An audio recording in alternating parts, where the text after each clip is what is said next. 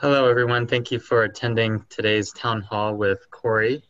Cory's here as one of our acupuncturists here at CAH and master healer and breathwork master and a lot of other things, a woodworker, a buddy of mine too. Awesome. So we're talking today about acupuncture and breathwork, and we'll start a little bit with COVID-19 updates as usual, and then we're going to kind of dive into that. So I'm going to get started. Sorry, a little late today.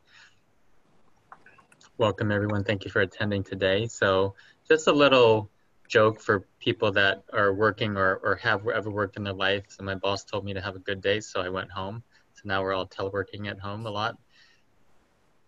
And then this is our tribe page. If you want to check it out, it's a Facebook group. It's open to patients. It's open to community members, practitioners. We share a lot of good health and wellness information. There's even a couple of jokes on there, one of which I think I took for today's presentation. But it's really a fun time there.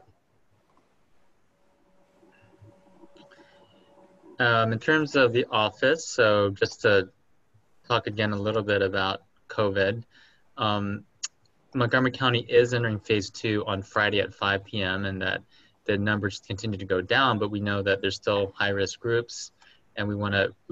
I've had some people ask about how to proceed in phase 2, how to, should people go out now, things like that. That is still individualized. There are some high-risk groups which I listed here. Should still proceed with caution, but can enter phase 2, and that social distancing orders are still in effect. So wear your masks. Or if you have the designer ones, you can't find mine, cloth mask, something like that. So please do that. And then we do finally have pulse ox machines. I think we're waiting for a long time from them because they have to get shipped to us. And so if anyone's interested, please contact our wellness coordinator, Trisetta Hull. You can email her through Charm if you are in need of one.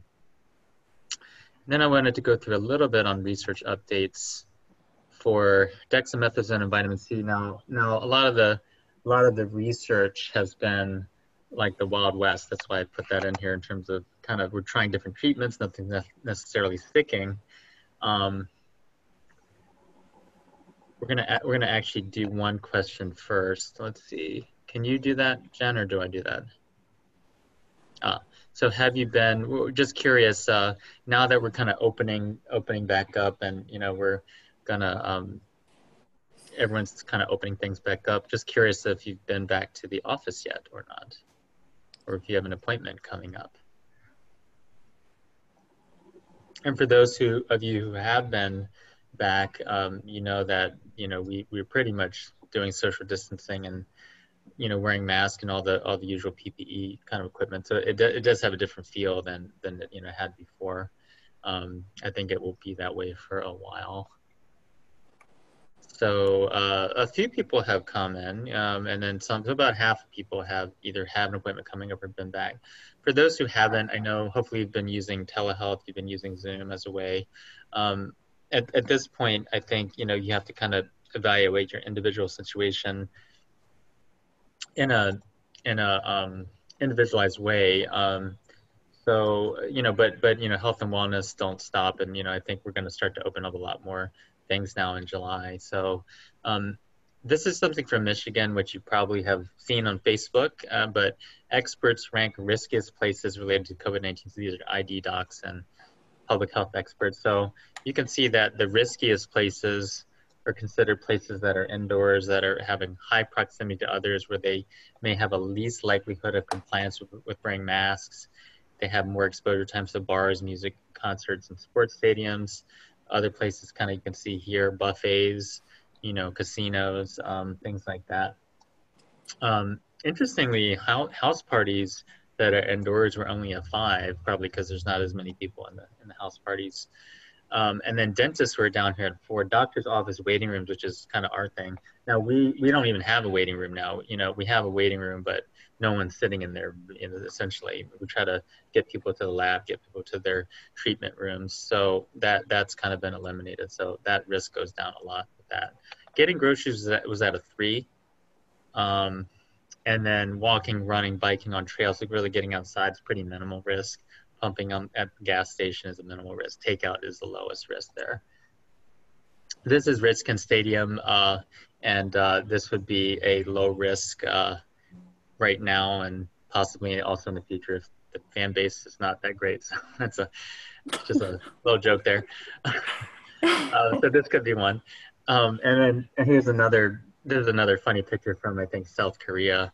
And because they're doing they're still playing baseball there apparently, but they lined the stadium with stuffed animals. You see SpongeBob right there and some other stuff.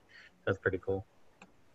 And this is our office. So this is our office in the waiting room. Literally no one's sitting out here usually, but there's some chairs in case. People are usually just going back to the but thank you for taking these pictures. Whoever did that, I think Christine and the team did that. So thank you. Thanks, Jen, for putting that together. So still looks beautiful, still looks nice, just not many people in it. A lot of people are on Zoom right now.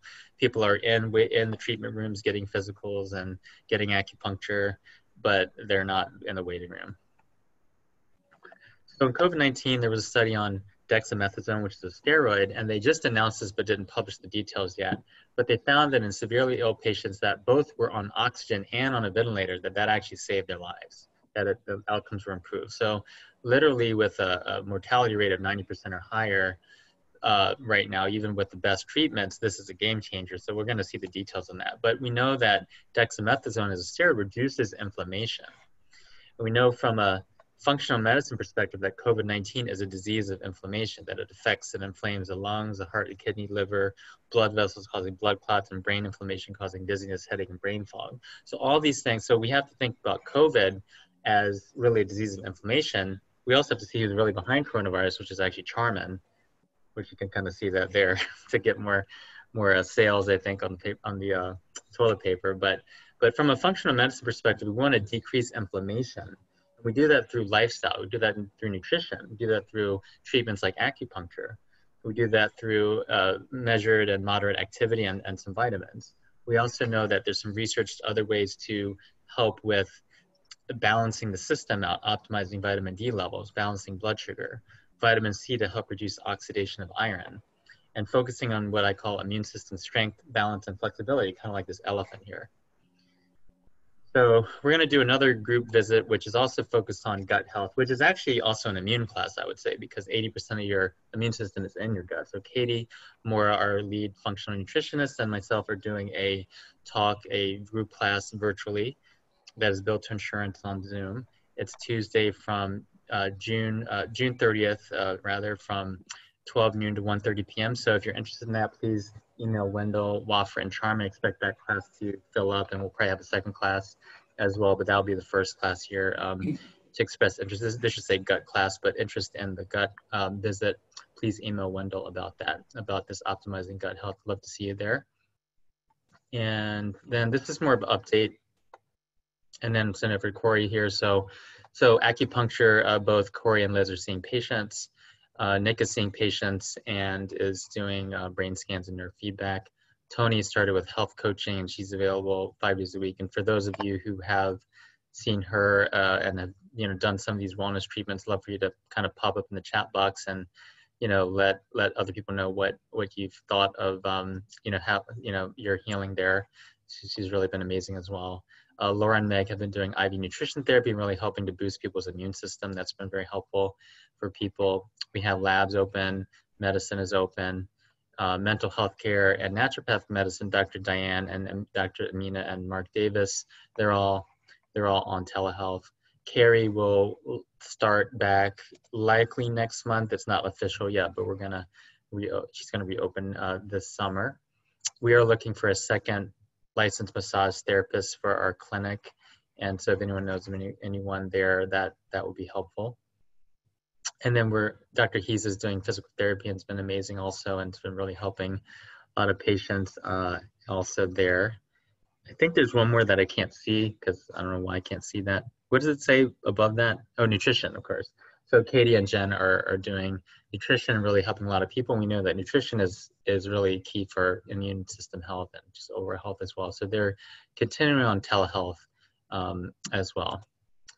So we are also going to be starting in the next couple weeks, hopefully, allergy shots. I know some of you have been, wanting that or, looking for that. So that we'll make an announcement very soon about that. And we are still accepting new patients in the tri-state area, and you can learn more by calling Gina Washington here at her number here, 301-602-2372. That's a direct number to Gina. That's not our main number, so that'll get you right in there if you know friends and family. We can see people on Zoom. We're able to do that right now via new patients, and you can go to our website as well and learn more. So another polling question, and this is something that's really been a game changer for me personally, is doing acupuncture myself, learning about it, and then experiencing it also. And this has been an amazing journey for me to start with acupuncture and integrative health. And so just curious who's had acupuncture either here or elsewhere in our clinic, but also outside of here. To have you had that before is the question.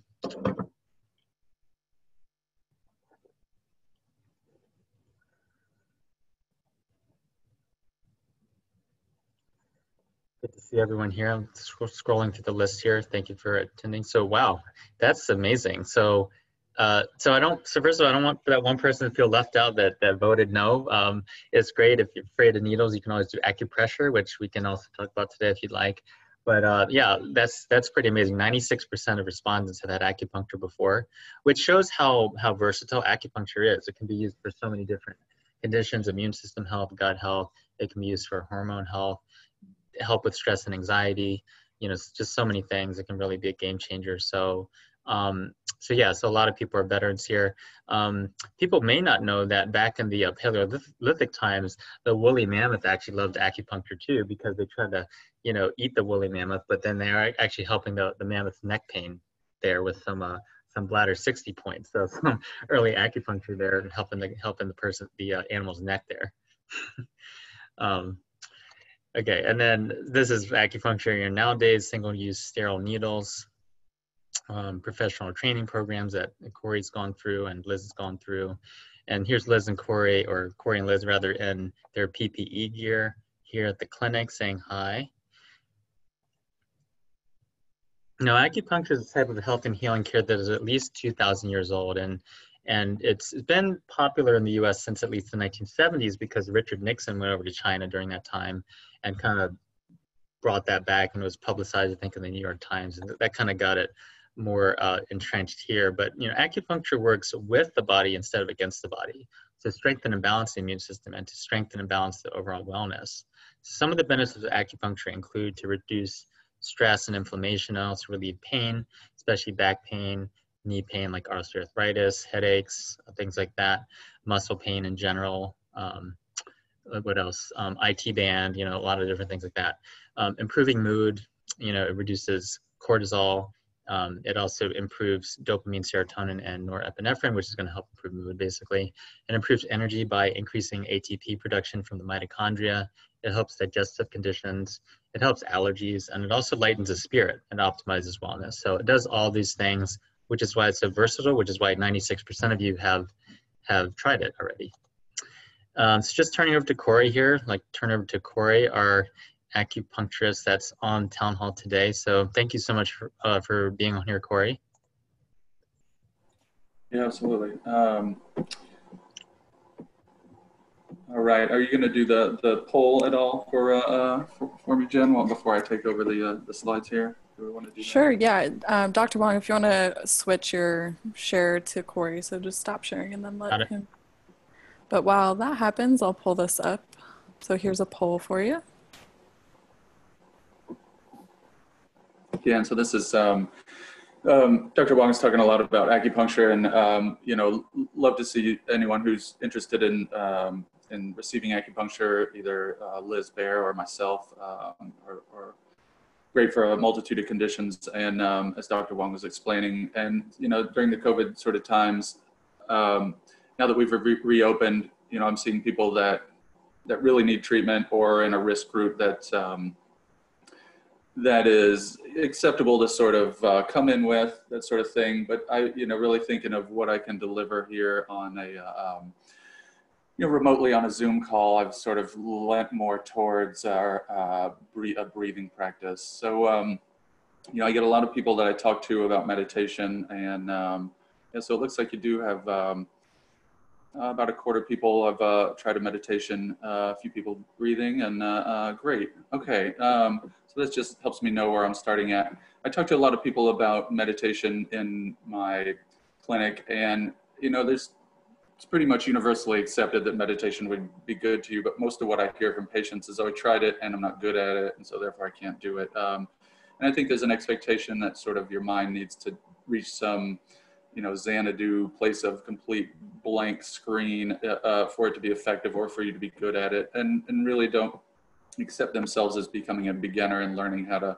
completely cultivate a different set of a mindset altogether, and that does take time. And so through my own practice, I've been practicing a breathing exercise most days of the week, 7 days a week. I'd probably say on average about 6 days a week for about 15 to 20 minutes. And I've been doing that for about a year and a half, and really say that has been a very large change in my life that's been brought on by this breathing technique. And I'll go over the one that I do. Today, basically, wanted to introduce a breathing practice because I think as an alternative to meditation, it can be a little bit more of an active experience. Feel like you're doing a little bit more for yourself than trying to just stay put and be blank mind, that sort of stuff, which isn't really what meditation is. But for our experience today, just going to go and explore something that you should be able to do kind of self-help at home, and take on one of these practices and really be helpful with different emotional experiences that you've had. I know this has been really challenging on a lot of people, and just to give you an extra sort of tool in your toolkit if it appeals to you, I think you should be able to start some sort of form of practice here with this presentation. So let me go through. I'm going to sort of share my screen here and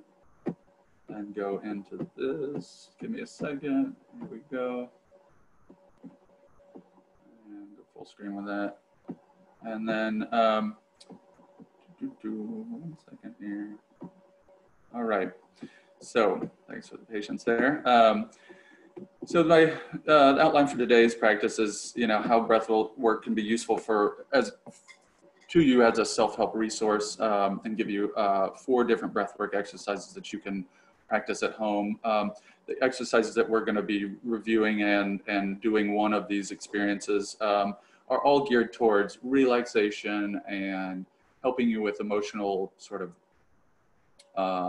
stickiness, so to speak. And then we'll do a practice at the end. It's a 5-minute practice. Sort of put it at the end. If it's something that you want to participate in, great. It's 5 minutes. If you can do a portion or all of it, then that's fine. And then, if you do decide to not participate, all you'd be missing out really is resources where you can find out more information. And then, just a little disclaimer here to please practice this safely. If you're going to take this off and do it yourself, sitting up is okay. Laying down is preferable. If you were to ever get sort of lightheaded or anything, we just don't want you falling down. Don't practice it around water or in a bathtub or anything just obnoxious like that. And I hope you wouldn't.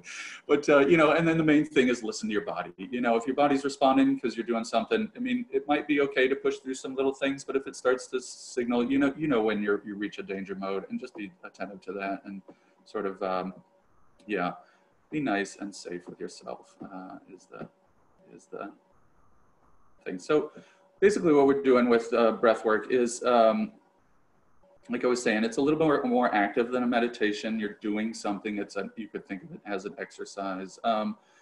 With the breath, it's a very interesting physiological component of ourselves where we are able to have it under autonomous control. So it will breathe for us and the body will breathe itself. We don't have to do anything about it. And we can also take it over and do it ourselves and sort of, so it's like these modern cars where most cars are automatic transmission nowadays, but down at the bottom, you can slide the shifter over and then be able to kind of manually go up or down a gear. So if you're driving down a hill, the car would take it over, it'd let you drive, whatever the car would, but you could also downshift it and sort of slow the car down with the engine by downshifting a gear. So that's kind of what we're intending to do with the breath. We're kind of going to take it over into manual control and do something deliberate with it to create an effect on ourselves. And so the way that this all works is that each physical state that we're in has a different breathing pattern associated with it. So, you know, if you're getting ready to bungee jump or something exciting, you've got a different breathing pattern than if you would be relaxing after a meal, or if you're having a different emotional state. If you were angry or agitated, stressed out, those are different sort of breathing states that may be shallower and maybe shorter durations and these sorts of things, which would be different than if you were in a sort of joyful state or a loving state. Those would maybe be deeper and more full breaths and these sorts of things. So knowing that we have each state has its own breathing pattern, it's basically, you know, I think the word hack is very hacky, but it's basically what we're doing is we're going to emulate the breath of that state and then create the physiological state in reverse. So that's basically what all these different practices do, is emulate the state with the breath, and then the physiology changes to emulate that state. So it's just working backwards, and it's really effective. So we're going to go through sort of which different breathing strategies create what different states in the body. And so this is my way of thinking about it. I don't know if I've read this anywhere or just sort of my own thing here, but exhales I consider is sort of the brakes on the nervous system. It slows it down and relaxes it.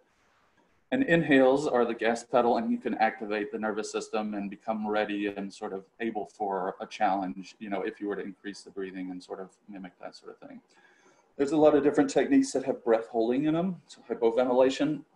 And there's a lot of really interesting research around this. You would think that, you know, deep breathing is the way to go, but there's also a lot of work on, you know, working with your CO2 levels, because they vasodilate, which opens up the blood vessels and can increase blood carrying capacity to all sorts of organs and in your brain and that sort of thing, and can be very, very helpful with asthma and different ways to sort of work with the CO2 levels in a different way, because it is most people think that they need oxygen as the trigger to breathe, when it's actually building up the CO2 levels. As those start to rise, that's what triggers your need to breathe. So most often you're carrying enough oxygen. You know, if you go get your pulse ox read at our clinic when you come in for a visit, you're going to see that you're at like 98, 99%, and that's normal. You've got very good oxygen carrying capacity. It's when the CO2 starts to build up that you're going to need to sort of take a breath. So working with that level, and so you can sort of, you know, build up your tolerance of CO2 and then work with it in ways to dilate blood vessels and help with your cardiovascular health in that way. So that's interesting strategy. And then, you know, do you breathe through your nose or mouth? The answer is yes, you do both. And, you know, your nose is built for the function. It's designed with a lot of really cool mechanisms in it to condition the air. It's the air conditioning mechanism. So it warms the air, it moistens the air, it removes, you know, through these really cool turbinates, sort of agitates the air to drop the particles out, and so gets a cleaner, more conditioned air to reach into your lungs, so that less work has to be done, you know, downstream with cleaning out your lungs within your lungs. But you can, you know, get more oxygen through your mouth typically, and so you can alternate between the two to create different sort of states in yourself. You know, it's sort of whatever you're comfortable with. Some people are more inclined to be, you know, breathe through their mouth, or if you have some sort of condition or extra sinus pressure or something, you know, you might be more inclined to breathe through your mouth. Totally fine. I'm not going to recommend one way or another in any of these exercises. You do what you're comfortable with. And there are some exercises that build up your ability to breathe through your nose more consistently and start to do small bits of exercise with just nose breathing. And so it can be a healthy shift to have air that's a little bit more conditioned and prepared for your lungs. So, and then a little bit of anatomy here, just to help you cognitively with understanding what we're doing here is, you know, the diaphragmatic breathing, or what some people call belly breathing. So if you look at the at the photos here at the bottom of the screen, you've got this large diaphragm muscle that goes underneath as like a tent underneath both of your underneath your lungs, underneath your rib cage, and it is a big dome-shaped muscle. And when it contracts, it flattens downward to become flat, and so it pulls, basically creates, as it contracts, creates a vacuum, and the muscle sort of flattens out, creates a void where it was, and pulls air into that negative space. And so it's the main breathing muscle. It's sort of, we have a lot of other muscles that can sort of, auxiliary muscles around the rib cage, the intercostals, around the clavicles, that can help and open up the rib cage even more so that we can get more breath in. But typically we want to concentrate more on the largest muscle that we use for breathing. So that's why we call it belly breathing. You know, it's literally, as it moves down, it pushes organs and things, they have to go somewhere. So you tend to have your stomach sort of move out. And so a good way to know if you're belly breathing is to simply put your hand on your belly. You have to have somewhere for your organs to go. So as they come out, you know that your diaphragm is coming down. And so to really focus into that area while you're breathing by putting your hand there, and that sort of just signals your consciousness to sort of focus on using the diaphragm for your main mode of breathing. It can, you know, we can fall into a very shallow breathing, and if we're stressed or if we're under tension in some way, we can start to use more auxiliary muscles and start to breathe with our upper chest, and it works. It's a little bit more, it emulates a sign of more distressed and trying to, you know, get extra air in. So if the diaphragm isn't working enough, you add in these extra breaths. And so a situation like that, if we're running from the tiger or something, we don't just diaphragmatic breathe, we pull in all these auxiliary muscles. So when you're sitting around hunched over your computer, stressed out about an email, and you're using these auxiliary muscles, it further sort of emulates that condition, which tells your psychology, it tells your physiology that, hey, you know, we are in a stressed state. So it can really, it's the mechanism on how the diaphragmatic breathing works. It helps us to calm down, and it's a very complicated mechanism where when you breathe through your diaphragm, it signals a state of relaxation through activation of the vagus nerve, but it tells the parasympathetic nervous system that everything is calm and everything's relaxed. We can breathe normal. And so it really turns off the fight or flight mechanism, whereas these auxiliary muscles really activate the fight or flight or keep it going, because they're the ones that add in all that extra oxygen. So hopefully that helps you understand sort of a basis of where we're going here. There's a bunch of different types of breath work. You know, it's sort of, do you want to prepare for exercise and have more cardiovascular sort of stamina and energy? Do you want to relax and calm yourself? So those are sort of the big bifurcation of breathing types. But then there's the breathing strategies for different types of diseases. Asthma, there's a lot of the CO2 work was by Konstantin Buteyko. Different cardiovascular diseases, heart rhythms, all sorts of different things that you can help with. A lot of people use breathing to sleep. It's a really helps regulate your nervous system. So if you're activated, like we said, we can calm ourselves down through the breath. The nervous system gets the message and also emulates that and can help you sort of fall asleep. Like I said, it can stimulate energy. It can help with mental focus and clarity. And I'll talk more about my experience of that when we get to the breathing type that I've been doing. And then immunity. They have found that you can affect your immune system through breath work, and we'll talk about that a little bit more. And then emotional regulation. You know, if you're in a calm and relaxed state, you know, sticky emotions are sometimes less sticky, these sorts of things. So, you know, during our COVID experience, if we need some help to calm ourselves down, or we're watching some news or something, we need to retreat and help our nervous system calm down. This can be a really great strategy for that. So, when to perform these breathing exercises, I like to think of them as transitions in your day. So if you're going to wake up from sleep into wake, there's a great transition time from, you know, before a meal or before one activity into another. So if you're gonna, hey, I've been working all day and I'm gonna go sit in my car to go home, do a little breathing exercise before I start to drive home, and really separate those moments in your day and wherever there's a transition, or from wake into sleep, those sorts of things. So you can do them multiple times throughout the day, but really highlighting the transitions or whatever fits in your schedule. You know, the best time to do it is the time that you will do it.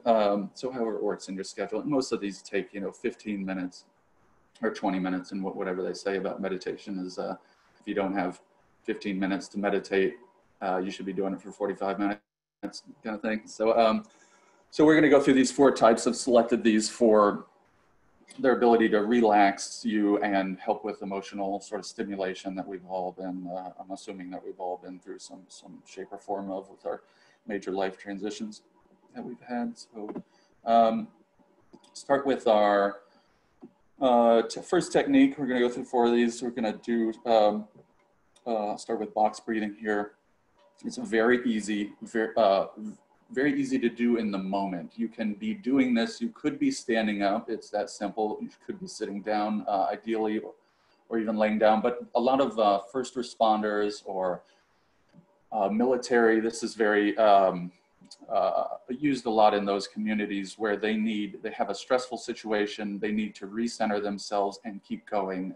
And so they need to kind of have this duality of a relaxed and calm state with an activated, ready to go state. And so if you're in a stressful situation like public speaking, or you're gonna go talk to someone, you know, and have a you know, emotionally charged conversation or something like this, you can do just a few of these and it relaxes you, yet keeps you ready and sort of on point to be able to do your task. So really easy to do. You think of it like a box because all the sides are equal.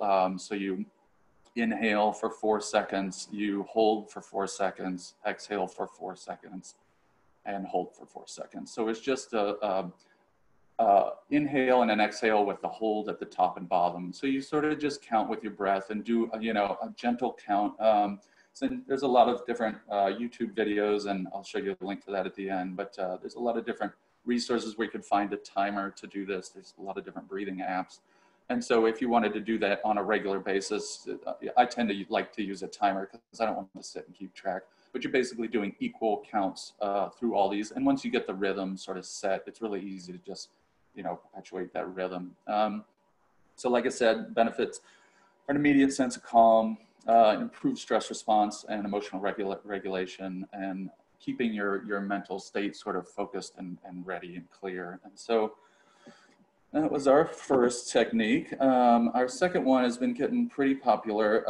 I've had a lot of patients that came in talking about this, and it tended to be a little bit outside of my realm of interest just because it seemed a bit extreme for the techniques that I tend to do. But I had enough people coming in and I started the technique. I've been doing it for about a year and a half. And after I did the first 2 sessions, I was completely hooked, and then did about 5 or 6, basically a week later, I was like, wow, this is going to definitely be a part of my life. And really what I noticed, because I thought, oh, I'll get some, you know, cardiovascular improvement, you know, maybe a increased sort of respiration during my exercise or something like that. That was my sort of intention going into it. And I don't know if that's happened or not. That's really hard for me to measure, but we're really just sort of night and day.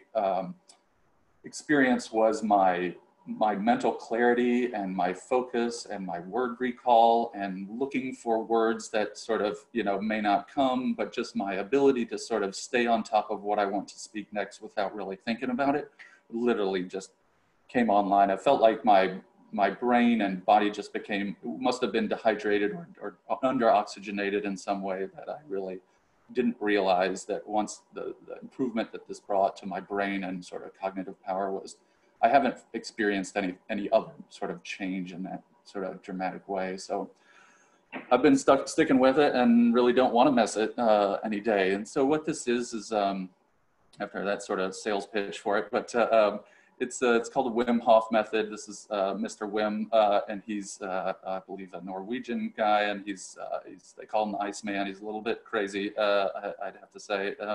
He's got a couple different strategies with his whole program of cold exposure and meditation, yoga, and a breathing exercise. So he's got a whole package you could sort of dive into. You know, the cold exposure is a little intense for some people. So, you know, you do what appeals to you and what sort of resonates with you. So what he's devised is this strategy where you do a little extra breathing for 30 repetitions, and sort of you do rounds of these things. This is what all these bullet points are, one round, and I tend to do 3 rounds of this. So you start with a 30 deep breaths, which is a very full sort of top off of your lungs. It's kind of an over breath without much focus on the exhale. You just let it go. And so it's all this, you know, over breathing, full lung capacity with not much focus on the exhale. And that really starts to reduce the amount of CO2 that's in your blood. So you get that down in a very low level. So when we do the next stage, you're sort of ready and have a lot of tolerance built up. But you're doing these sort of, you're also getting a sense of calm during the breathing just through your own sort of vagal nerve stimulation. And so then you go and move into this second phase, which is you just stop breathing. You don't really hold your breath, although you are holding your breath, but don't have to really try, because you've reduced your CO2 levels to such a low level that you really don't need to take a breath. And so you just wait that out until your body wants to breathe again, but it takes a while for the CO2 to start to build up. And during that time, and so that, you know, in the first round, maybe you reach like a minute or a minute and a half, and you'd be surprised how long you go, but you could easily get into the 2 minutes, 2.5 minutes. And most people, like, you hold your breath for 2 minutes, and it's just not there that hard because you've taken this many deep breaths beforehand. So what this does is start to sort of offload all the oxygen that was being carried on the red blood cell. And then once that sort of gets down to a very low level that it's not normally used to being at, it triggers a whole cascade response to start to produce more red blood cells and more mitochondria, because it says, hey, if we're going this low, we need to be prepared for this next time. So you're sort of tricking your body to get this sort of oxygen capacity a lot more high performing. And so so you hold your breath for as long as you're comfortable with, and then you do this sort of extra step at the end, this third step, which is to take a deep breath in and hold for about 10 or 15 seconds with the lungs full of air. And he does a little bit of like squeeze or pressure to your head to activate the pineal gland. That's, I think, is nice and juicy and wonderful. But what this does is reset your CO2 and oxygen levels sort of back to normal. So when you're done with the third one, you don't even really need to take like a rescue breath to sort of catch your breath at all, really, that you might have to do in some of these other sort of fancy exercises, some of which we're not going to talk about. But so you do that for about 3 rounds, maybe 5 minutes a round, 15 minutes. And so like we talked through some of this already, increases your white blood cell production, activates you get this real sort of adrenaline dump when you reach the end of that breath hold, and that helps with cortisol levels, helps with inflammation, affects your immune system.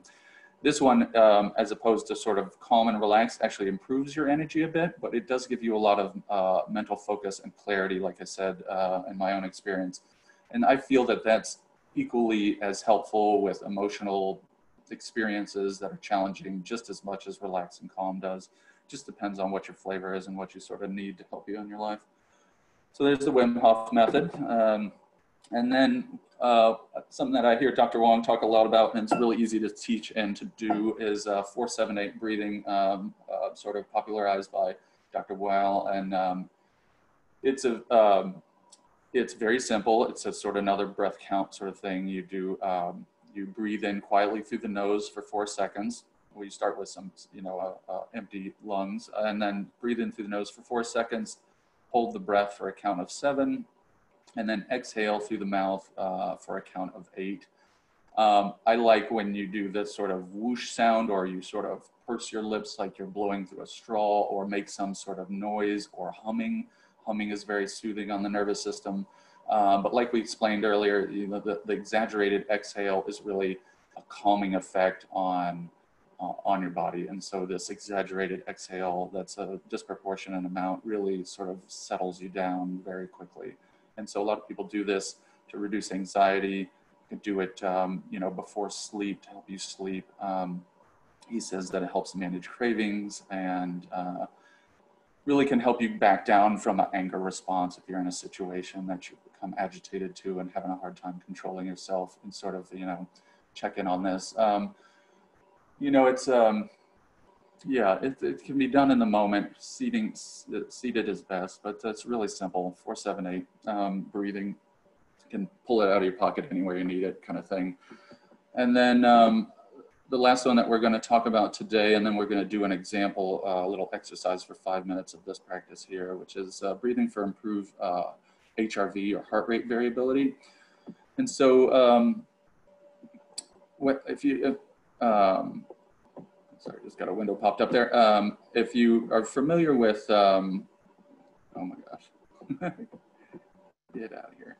Sorry about that. I'm not sure if you can see that or not, but anyway, so heart rate variability is a key determinant of health, and it basically measures the heart's ability or for change, or your readiness and for change. And so, you know, if you hear a heart rate in a movie or something, it's got this real, you know, even cadence of a beat sort of thing. And so we sort of think that an even, steady heart rate is the ideal state. And actually, when you measure the heart in milliseconds, you'll see that the time between beats is all over the place, that it's actually not in the same place, and that isn't steady at all. And that's actually the ideal place to be. And it keeps your heart in this state of, do we need to increase and be ready for something? Can we relax and stay calm? And it sort of keeps it in motion, so it's ready to adapt and adjust and move to whatever's next. You know, adaptation and ability to sort of move and adjust is a very healthy thing in evolution. And so if you think of this like a tennis player that's getting ready to receive a serve or a ball that's coming at them, they don't just stand still. They want to be ready for if it goes to the right or the left. And so they stay in this sort of bouncy back and forth kind of movement, which is exactly what you think of heart rate variability as. It's just staying in this state of readiness. And so when you have this good variability, it's a healthy indicator that your heart is ready, and it's ready to take on whatever's next. And so this is a breathing strategy that basically mimics the breath rhythm of that of a good heart rate variability state. And so it's, you know, it's like our other sort of hacks. If you can mimic the breath, it'll bring the other physiology along with it.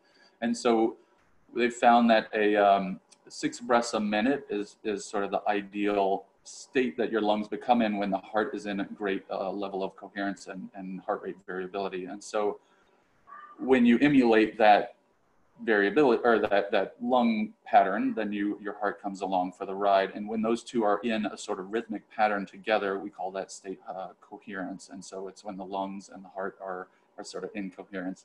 And this can bring on a real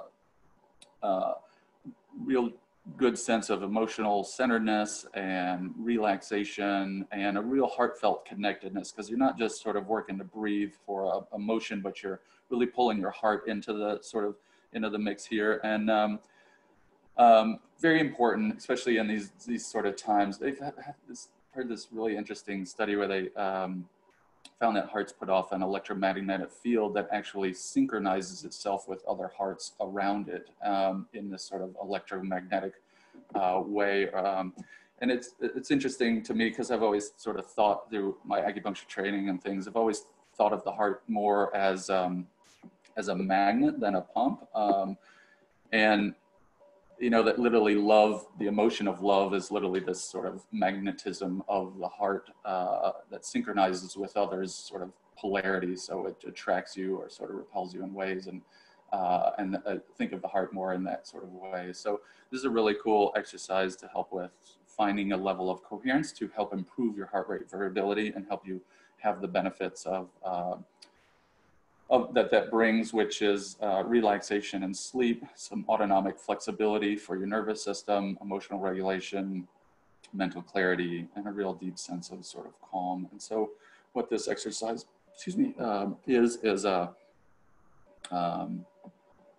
is of 6 breaths a minute. And what that works out to is about 5-second inhale and a 5-second exhale. And that's all that it is. Do it for about 5 minutes, 3 times a day. So it takes about 15 minutes out of your day to really exercise your heart. And they think of this, I've been told it's a lot like bathing. You can do it once, but it really defeats the purpose.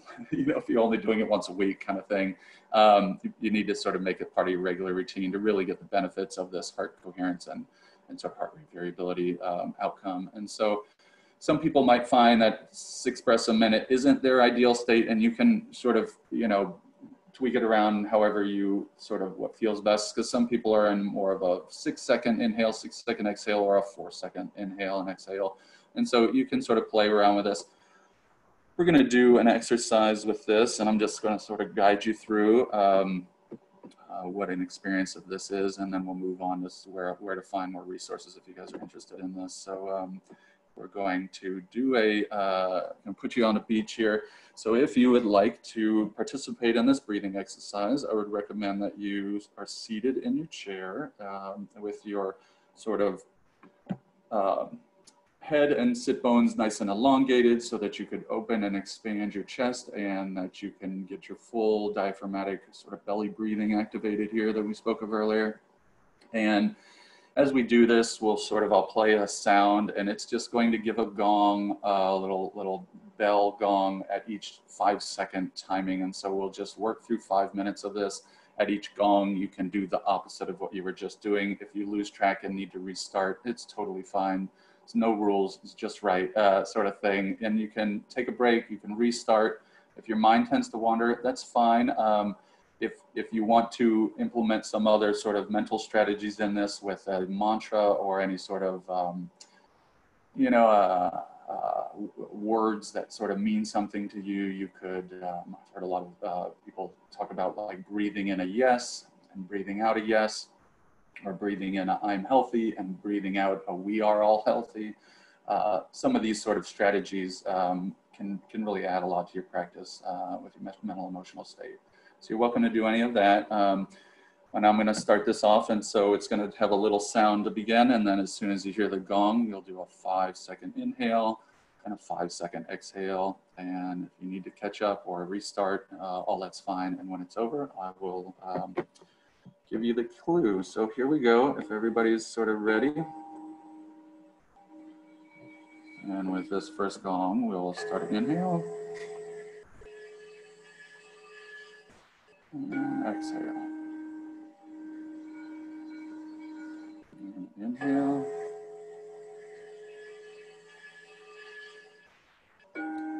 Exhale.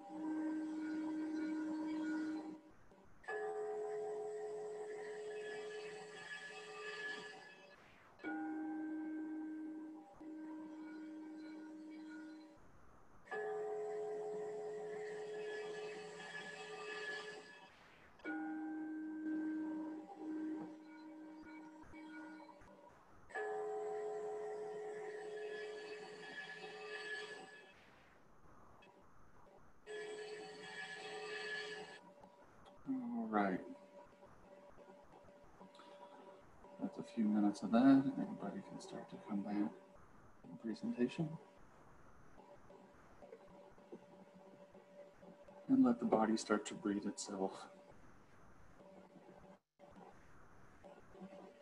It's always good to be in a sort of witnessing state of the breath and just an observation without changing it in any way. And so it's good to come out of your breathing exercise to just watch and see what happens to the body when it takes itself over. And so that is a breathing exercise for heart rate variability and coherence. Pretty simple.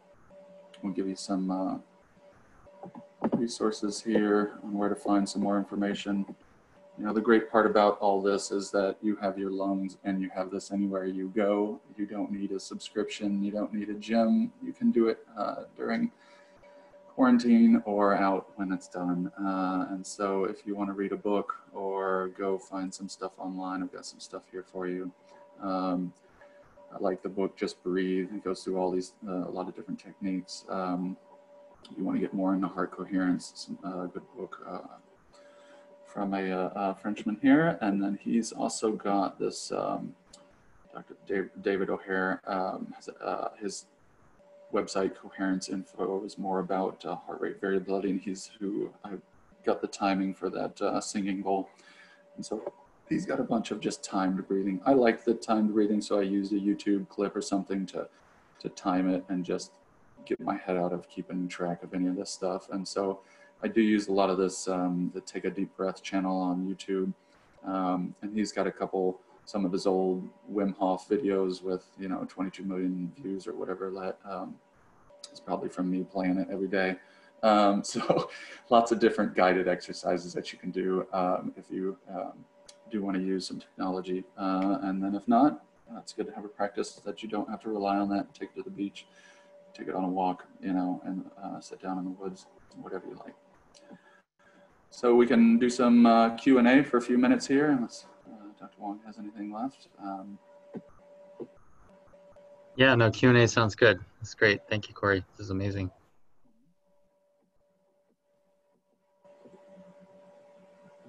There are a few questions in the chat there.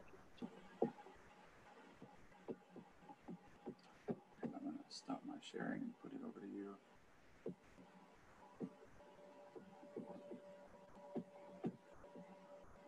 I can get into the chat here.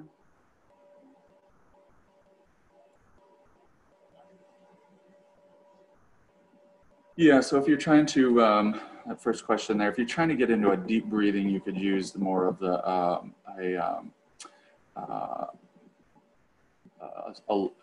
a different cadence. This is a cadence that doesn't allow for a very sort of deep breath. It's just, they found that it aligns more with the sort of heart coherence level. So it sort of emulates when your heart is in a maximal heart rate variability state, and sort of helps it get there by emulating the breathing. And then I do bill for insurance. We do all your billing, submit all your invoices for you. Liz and I are both providers with Care First, and so if you have in-network benefits for that, we do that. And then if you're out-of-network benefits for other providers, we'll bill all that on your behalf and help you through navigate all that sort of confusing mumbo jumbo. And then alternate nostril breathing, I think it's great. I've done that in a lot of yoga practices, and go for it. It's a very good exercise. And then do I do this during my acupuncture? I can teach it. I don't really have you do a breathing exercise during a treatment. It's probably a little much. There's a lot going on during a acupuncture treatment with get the blood moving and different sort of physiological processes getting activated. And so I do like that people, if they have a meditation practice, they could do that during a treatment, but not a sort of active breathing practice during that acupuncture. I don't think I'd recommend. That sort of incomplete question about holding the breath. About pre-existing conditions, a lot of these techniques can help a pre-existing condition with asthma or different sort of difficulties breathing itself. And so you can look into a technique that might help you more with that condition.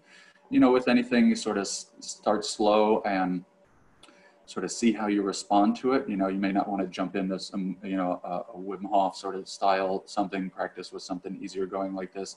See if you can start to sort of figure yourself out and explore yourself and your boundaries and where those at before you start to graduate into higher levels of things, and that as in anything. Breathing technique before meditation, I would probably good question. I like to do my Wim Hof technique and meditate during the breath holds. And then afterwards, I do like a box breathing with just a hold at the top and bottom, and then go on into a meditation with the box breath for as long as I have time for. And I just ride that out during my meditation, and it's real nice. And then, if you have a sort of a blocked diaphragm, if you're feeling any sort of restrictions or impingements on your torso with your diaphragm or your rib cage, there could be a situation where you have some previous, injury or trauma or a scar tissue that exists in those. Some self-help techniques would be yoga to help expand those. And then, if you needed to come in, see one of our myofascial release sort of specialists, they could help sort of unblock some of that adhesions or the restrictions that you're unable to sort of do on your own. And let's see if I've missed any other questions. I think we're over time a little bit.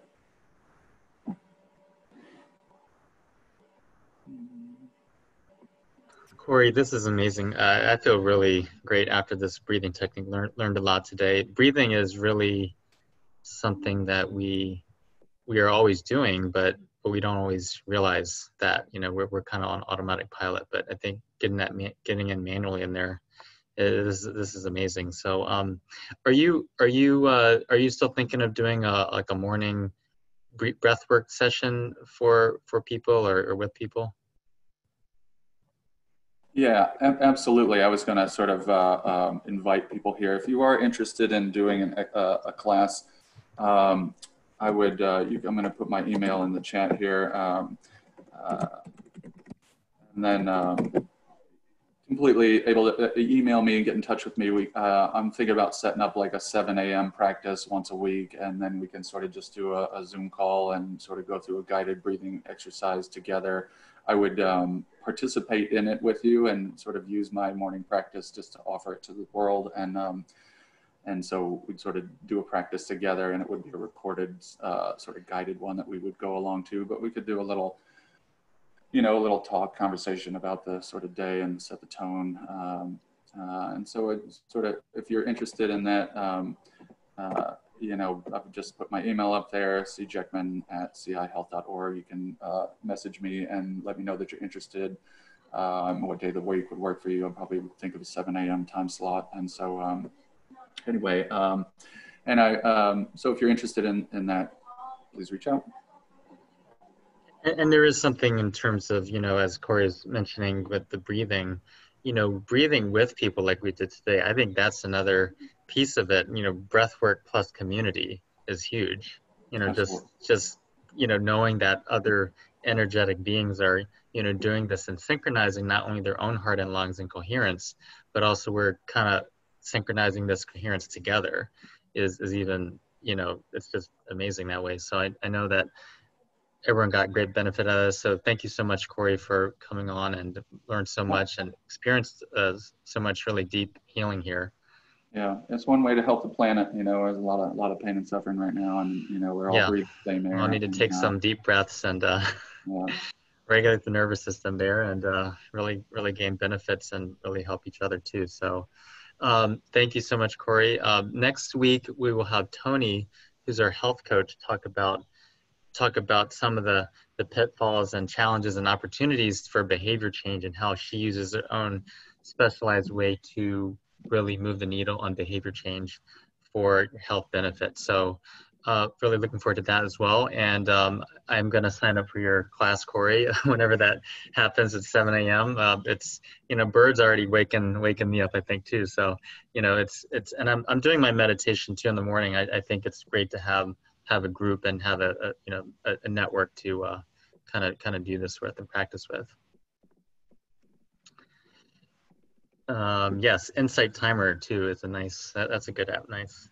Well, thank you all for your feedback. Thank you for attending during lunch hour. We know this is a valuable time for you that, you're on a lot of Zoom meetings. So really appreciate you being on this with Cory and I today. And thank you, Jen, for preparing this slides again, as usual. This is great. And yeah, thank you so much, everyone. We'll see you again next week, Thursday at noon. Have a great day. Pleasure.